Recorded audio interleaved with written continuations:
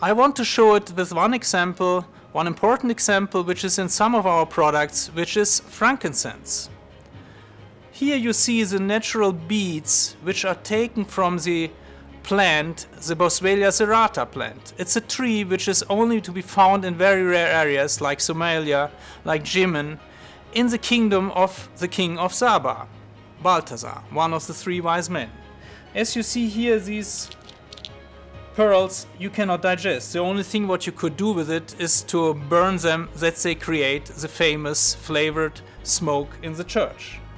What we do now in Davos is making out of this an extract, which I show you here.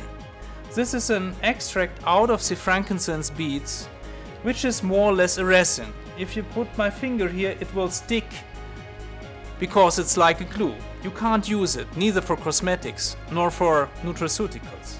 However, when we go from this material now to the solubilized material, which I show you here, it's crystal clear, slightly yellowish, like the original material, and I can dip my finger in it, I can put it on my skin,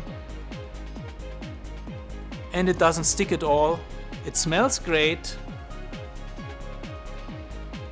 and it makes your skin, after it is the water phase evaporated, very, very smooth.